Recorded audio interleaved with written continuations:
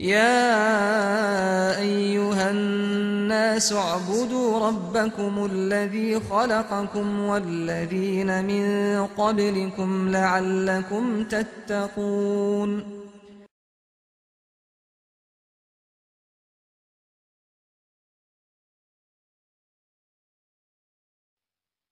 بني الإسلام على خمسة أركان في الدين صوم وصلاة وزكاة حج والشهادتين أعوذ بالله من الشيطان الرجيم بسم الله الرحمن الرحيم الحمد لله رب العالمين والعاقبة للمتقين والصلاة والسلام على رسولنا محمد وعلى آله وأصحابه أجمعين أما بعد Assalamu alaikum ve rahmetullahi ve barakatuhu. Hürmetlik dost birodarlarimiz, bu qatimki ders programımızga yine hoş kelibsizlar. Bizniki bu qatimki dersiniki asosiy temisi ben nafl namazınki yine qilib qolgan bir qancha namoz var. Bunun üstüde to'xtalamiz. Bu sünneti gayri ratibe, yani nafl namazındaki işideki namaz birisi salat-ı kusuf, yani salat-ı kusuf deb atılır Arapçada. Bizim Uyg'urchada yani kun tutilgan vaqtda o'qiladigan namoz. Endi birisi oy tutilgan vaqtda o'qiladigan namoz. Endi bir namoz salat-ı istisqa degan mushundan iborat bo'ladi. Endi salat-ı kusuf degan yani kun tutilgan vaqtning o'zida o'qiladigan namoz degan gap. Bunga asosan mana kun tutilsa biz darhalliqqa hozirgi joliyat zamonimizdagidek yani xalqlar voy afrat kameralarni ko'tarib olib birib voy kun tutilibdi deb tomosha ko'rgandek unda bir shaklda emas. Bu kunniki tutilishi Alloh taolaniki mushundoq tutilish, mushu vaqtda tutilishga berkatgan bir xil yani Allohniki fe'li, yani Allohniki taqdiri deb bilish. Bununla birlikte anladıkken bu kunninki davamlıq bizge mushundoq yo'riqliq hem energiya hem hayatlık manbasi ep kelish bu quyoshninki normal hareket qilib yani nurninki to'liq joyida tushishdan iborat bo'ladi. Ana o'g'andikin bu kunninki ma'lum bir sabab yoki yer shari bilan quyoshninki orlig'ida a planet ya ay turib olgan yoki yeni bir manda bo'lib qolgan ya unda bo'lib qolgan deyishdan ma'lum sababga bog'laydi. Shu sababniki o'zini Alloh taolo shundoqcha qildirgan. Endi normal demengish bu Alloh aslida va shamsu tajrili mustaqarril laha zalika taqdirul azalim. Men kunning mushundoq o'zniki orbitasida davomli mengish Alloh taolo meni aslidan berkatgan bir qonuniyat. Ana bo'lgandan bu ma'lum bir muddatning ichida mushunda kun nurininki yer shariga yetmasligi bu bir ma'lum bir sabab bo'ladi endi. To'g'ri, o sabab masalan orliqda avuldi mavuldi deb. Ammo shu sababning bir nima? Masalan Qur'oni Karimda mushu balo ofat, musibat va hokazo ishlarniki bo'lishi mana bandalarniki o'z o'ttirisiga bo'lgan mushunda gunoh, ma'siyat, adam o'ltirish, mushunda buzuq mushu sababniki jahdidan bo'ladi deb ta'kidlagan.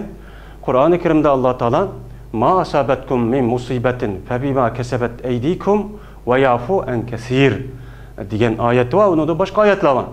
Mushadiki bo'lgan musibat va qazo ishlarning hammasi kishilar o'z nafsi orqali qilgan mushu gunohi ma'siyatdagi sababidan mushundoq bo'ladi deb Qur'oni Karimda Alloh taolo mushta berkatgan. Shuning uchun mushu ishlarniki bo'lishi, kunning tutilishi, oyning tutilishi yağmurunki normal halatda insanlarınki hayatlık menbaası olan muşu yemek içmek, muşu terilği, ziraat, vağıza iş meyve çevirilinki ve uluğa verildiğin sonunki aşında kam buluşu benim ma'lum bir sebep vardı. Aslında normal buluş gerek. Benim muşunda bulmay bir yerde ay tutuluş, bir yerde gün tutuluş, bir yerde kurgaçlık afet bulup getiş ya tevraş, kalkül, afeti digelidek benim muşu sebep fakat lan mene kişiler şu öz oturzida insanlarınki yüze kıgan şu günahınki sebebden şu buludu. Biz unda olgandan biz şu bir Allah'ın g'azabi kelgan bir sababni ifodalagan bo'lgandan keyin shunda bir g'azabniki bizga bevosita kelib qolishniki oldini olishimiz uchun biz qanday qilishimiz kerak? Uçanın o'zida darhol Allohga iltijo qilib, Alloh taoloninki bizga bo'lgan rahim sifatini qaytadan izhor qilishni, yani davomli bizga rahim qilishni shuning uchun tilaymiz. Ham bizdagi gunohimizni afv qilishini tilaymiz.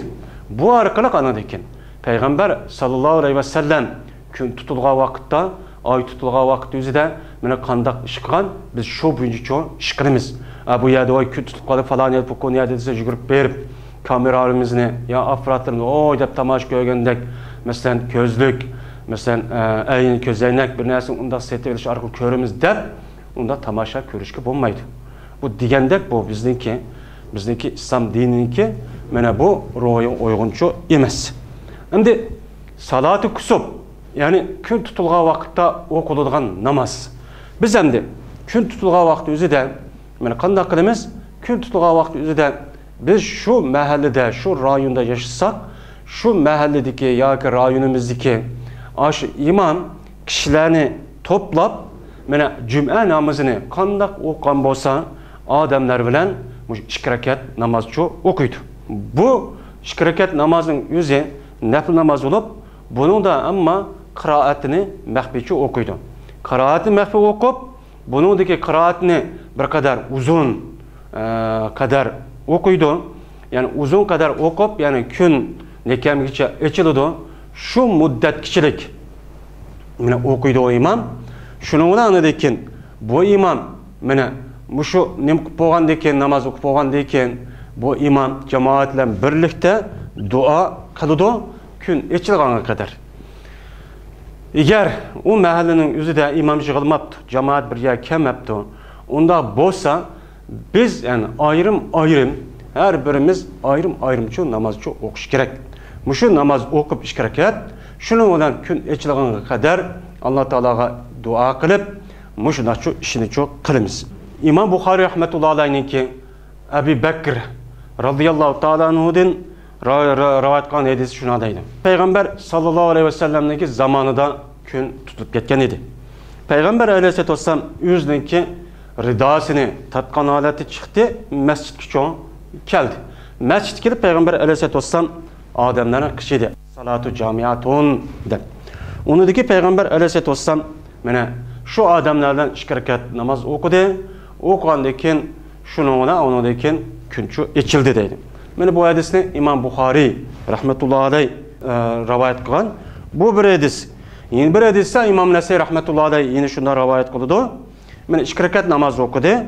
Ham İmam Nasai rahmetullohi alayhniki yeni bir hadisida Payg'ambar alayhisolatu vasallamniki mana davrida kun tutib ketgan. Kun tutib ketgandan keyin Payg'ambar alayhisolatu vasallam qo'pib ruku qilgan, andan keyin yeni ruku qilgan, uzun sayda ham rukuni qilgan. Sayda qilib shuni uzun bir muddat uchun sayda qilgan.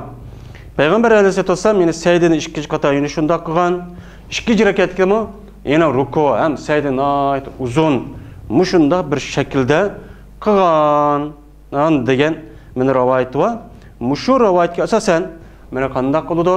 Mana mushu rivoyatga asosan u odam jamoatidan imom aş şekilde namazçı okuydu. 2 rakat namaz okuydu. Yerde ayeti degandek, eğer kişiler hazır olmasa, imam hazır olmasa, özü yalğızçı okuydu.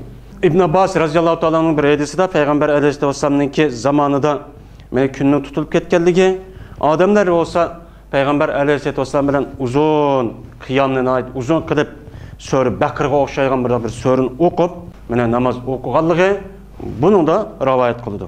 Anda olgandan keyin muşuna asasen biz kun tutulsa muşuna namazçı okuymiz. Kun tutulsun şunda ama ay tutulgan vaqtımızda mı şundaqçı namazçı okuymiz. Ay tutulgan vaqtımızda mı yine şunda namaz okuymiz. Bunun bilan şu namazniki kun tutulgan bilan ay tutulgan vaqt o'qigan namoz har ikkalisi o'xshash bo'ladi. Payg'ambar alayhisolatu vasallamniki bir hadisida mushundaq o'ziniki o'g'li İbrahim o'lib ketgan vaqt o'zida mushunda ay tutib ketgan bir hadis bo'lgan. Bo'lgan vaqt o'zida odamlar voy mushundaq Payg'ambar alayhisolatu vasallamning o'g'li İbrahim muşda vafot bo'lgan. Bu sebepten muşda ay tutulup ketgan degan ishlar gaplar bo'lgan. Bo'lgan vaqtda yuzida Peygamber Aleyhisselatü Vesselam bu kuni bilan ay olsa Allah Taala'nınki ikki yüzüneki birlik ve barlığının hem kudretininki qandaq ekanini uqtiradigan bir delil fakit oyatlarning qatoridan anda olsa bu anda bo'lgandan bu kun bilan oyniki tutulib ketishi bir odamniki tirilishi yo o'lishi bilan bo'lmaydi. Anda bo'lgandan sizlar namoz o'qinglar deb Payg'ambar Alayhissalatu Vesselam ular bilan mana 2 rakat namoz o'qigan. Bu biz buni mana salatu kusub va salatu xusubdan iborat bo'lgan bir namoz deymiz. Bu nafl namozi agar shunday vaqtda o'qib qolsa yaxshi. Yeni bir namaz hem de salat istisqa dedik. Yani salat istisqa deyişimiz hem de bu istisqanınki yüzüden aslında namaz yok ama köp yani kişilerinki atılışı bilen istisqa namazı deb bu şekilde atıdık. Ama Hanifi mezhepteki başka mezhep ulemalarımınki göz karışıca yani salat istisqa yani su talep kılış din ibaret olan bu kılığını qavaq düzüdü mü?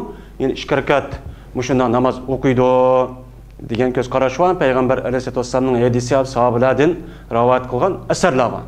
Bunun asasen şu salat istisqa dedik.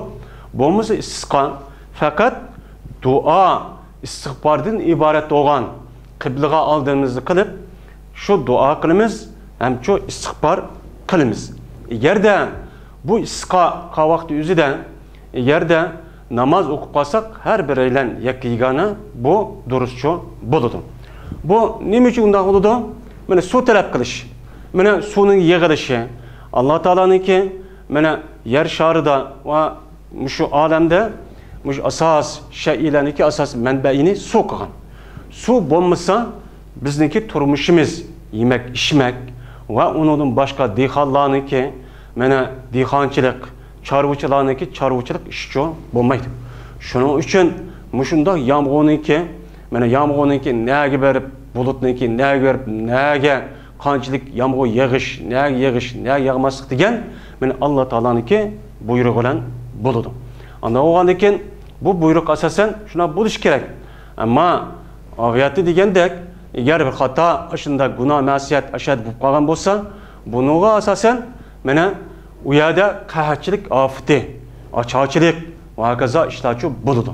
Bunga asosan Qur'oni Karimda Alloh taolo sura Nuhda Nuh alayhissalatu vassalamniki men ahvolini bizga naql qilib shuna deydiki: "Faqut istagfiru robbakum innahu kana g'affaran yursilis samaa alaykum midraran va yumdidkum bi amwalin va banina va yaj'al lakum jannatin va yaj'al lakum anhara" degan oyat va bundan de Nuh Aleyhisselatü Vesselam yüzünü kavmiyle Allah Teala mine 1000 yıl yani 950 yıl etraf 950 yıl keçimi gündüz şu kavmini mine tevhidke imana davet kıl.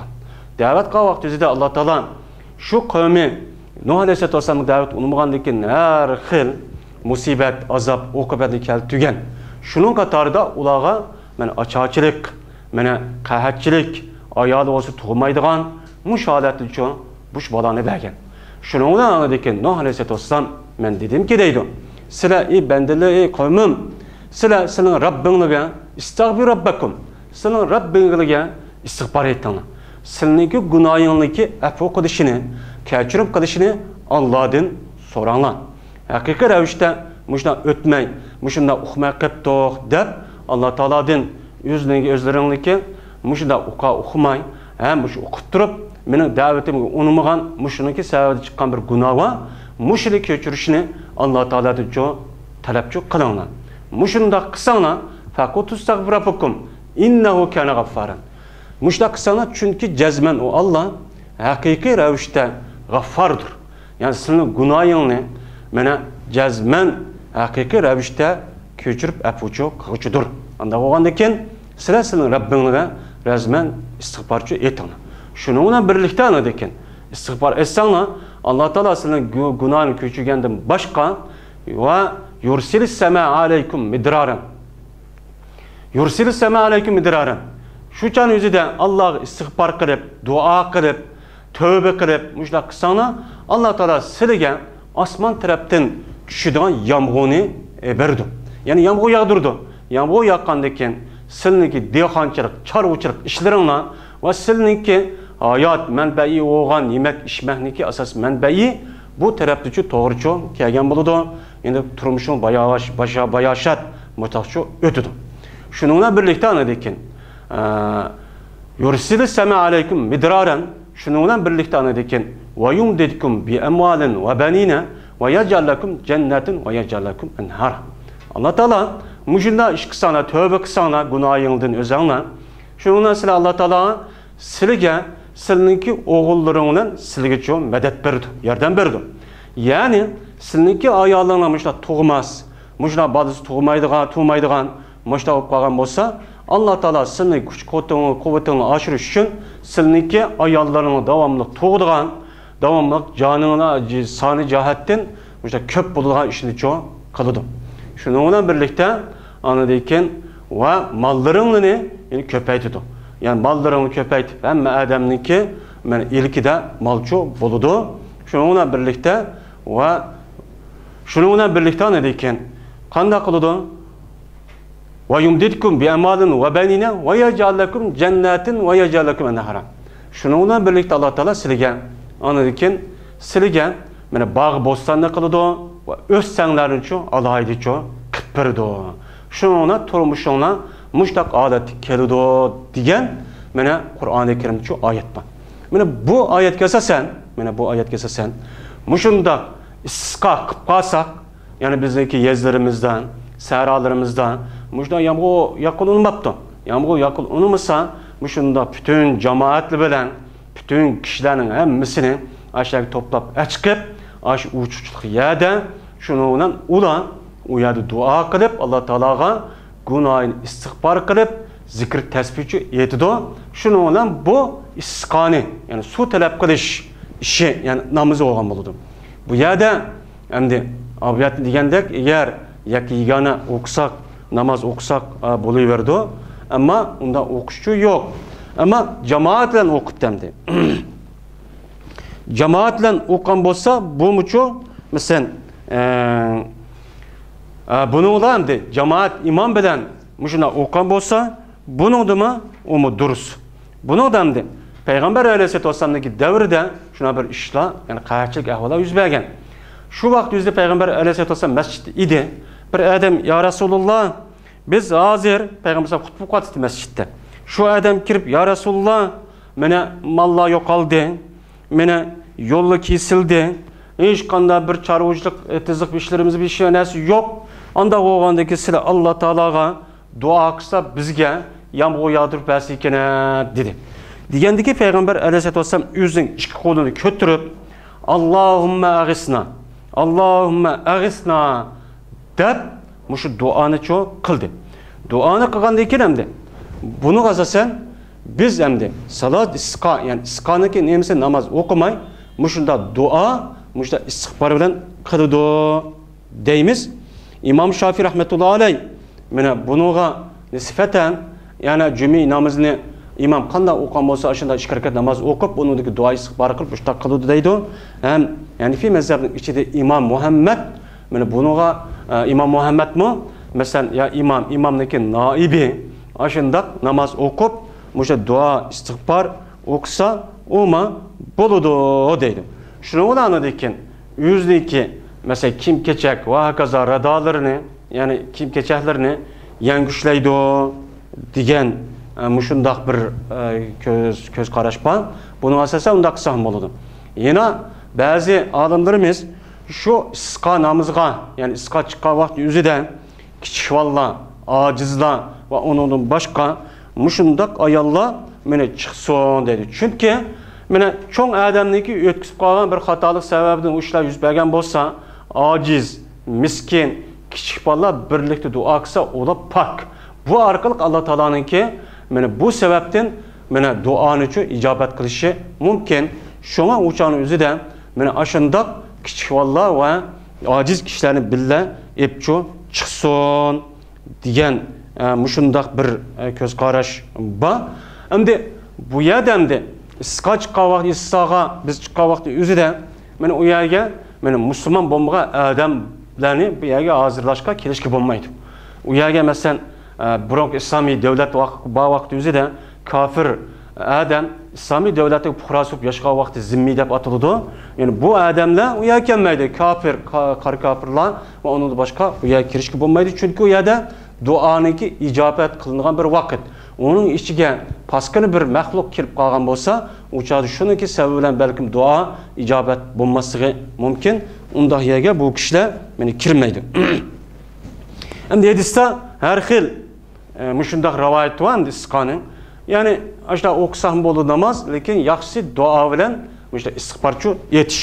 Endi duo qilgan vaqt o'zida mana payg'ambar alayhisolatu vasallam mana qandoq duo qilgan bo'lsa, Qur'oni Karim, hadis Rasulullohdan rivoyat qilgan mana bu duoni mana maxfiy yoki oshkor o'qib, undan keyin ya'ni keyin tug'an odamlar amin, amin deb bersa, bu nihoyat bakcho yaxshi bo'ladi.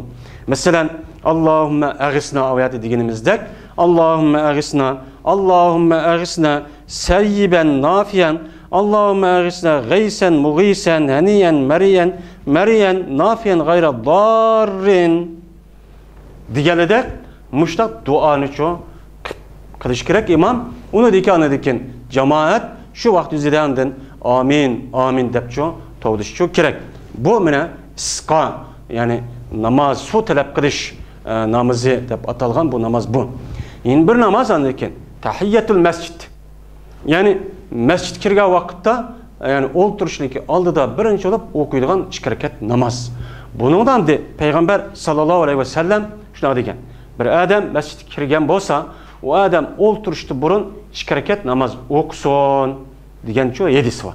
Bunga asosan biz o namozni tahiyyatul masjid, ya'ni masjidniki salomi deb buni ataymiz. Ya'ni biz har qanday vaqt o'zida bir masjidga ibodat uchun kirib qolsak, biz agar shu vaqt o to'g'ri kelmagan bo'lsa, imom xutba o'qimagan vaqti bo'lib qolgan bo'lsa, biz darhollikqa 2 rakat namoz o'qishimiz kerak, agar imkon bo'lgan bo'lsa. Ammo farz turib ketdi yoki takbir aytib ketdi, u chog'da u farzni o'qiymiz. Ya'ni bu tahiyyatul masjidni o'qish, ya'ni mustahab. Ya'ni bu mustahab. Endi yana bir namoz bor. Yana bir nafl namoz bor. Bu namoz payg'ambar alayhisolatu vasallamdan qilingan, rivoyat qilingan hadis. Payg'ambar alayhisolatu vasallam bir yoki safarga borgan vaqt o'zida mana oxirgi qo'shilgan narsa masjidda deb qo'ydi. Ya'ni shu mahallasidan, uydan ayrılgan vaqt o'zida eng oxirida masjidga kirib 2 rakat namoz o'qib, oldidagi mang'itdi. Bu bir nima u? Mustahab. Yana bir sanadagi payg'ambar alayhisolatu vasallam safarda kelgan vaqt o'zida mana oldi bilan masjidga kirib 2 rakat namoz o'qib, oldidagi chiqdi degan hadis ko'p bor. Buning asosan hamda bu namoz mushundaq, ya'ni salati musafirniki namozi deb ataladi. Bu mustahab namoz. Yana bir namoz, mesela taharat olib bo'lgandan keyin 2 rakat namoz o'qish. Bu mustahab namoz va uningdan boshqa har qanday bir g'am yoki hojat deganimiz shu, bir ishlar yuz beribdi, yo bir ishni qilmoqchi ekanmiz. Buning asosan musha namoz o'qish payg'ambar alayhisolatu vasallamdan rivoyat qilingan hadislar bor. Endi bu olimlarimizning deyishganda bu nafl namoz 30 nechxil bo'ladi deb atallar degan olimlarimiz bor. Buning asosan bularniki hammasi shu payg'ambar alayhisolatu vasallamdan rivoyat qilingan o'sha hadisniki asosiy mazmuni hammasi tekshirib, mana o'qilgan shu nafl namozi payg'ambar alayhisolatu vasallamniki 30 nechxil mushda bo'ladiganligini tasbitcho qilgan. Biz bu yerdamda asosan, ya'ni mashhurroq bo'lgan nafl namozniki bu yerda to'xtaldik. Bunun bilan ya'ni faqat to'xtab qoldi, ya'ni buning boshqasi yo'q demoqchi emas. Ya'ni 30 nechxil bo'ladi. Masalan, yangi uyga kirdik, u yerda barkitimiz uchun, ya'ni payg'ambar alayhisolatu vasallamniki masalan bir yerga borgan vaqt o'zida qichirib, shu borgan vaqt o'zida shu uyda 2 rakat namoz o'qiydi. Mana Anas roziyallohu ta'ala anhudan rivoyat qilgan imom Turmiziniki mana rivoyati bor. Payg'ambar alayhisolatu vasallam o'ziniki mana Anas xodimi bo'lgan mush Anasniki mana cho'ng nemisniki uyga mushunda qichigan vaqti shu yerda tamoq yeb bo'lib, uningdagi payg'ambar alayhisalom namoz o'qoy deb oyatda namoz o'qigan Anas roziyallohu ta'ala anhu va uning boshqa kishi namoz o'qigan. Buni asosan hamda bir yer musofir bo'lib, mehmon bo'lib bordik. Barsak eğer şu öyde imkan bolsa 2 rakat namaz okup koysak bu bir sünnet Peygamber sallam kılgan. Sünnet degan bu. Bu mu bir sünnet olur? Çünkü bunda kılış arkalık öygen. Hem öyünün egisiga hoşallık, hem öyge berketço, ep geliş ehvalıço buludu. Yani bunda sünnet hem mustahab namazda muşuna türe bir kança xilba, muşuna olan biz hazır müşahişlik bu namazdaki türünü müşahede toxtutimiz. Yine bir kata körüşküşe emmellerini Allah'a amanet kıldık ve ahiru da'vana enelhamdülillahi rabbil alemin. بني الإسلام على خمسة أركان في الدين صوم وصلاة وزكاة حج والشهادتين شهادة أن لا إله إلا الله وأن محمد رسول الله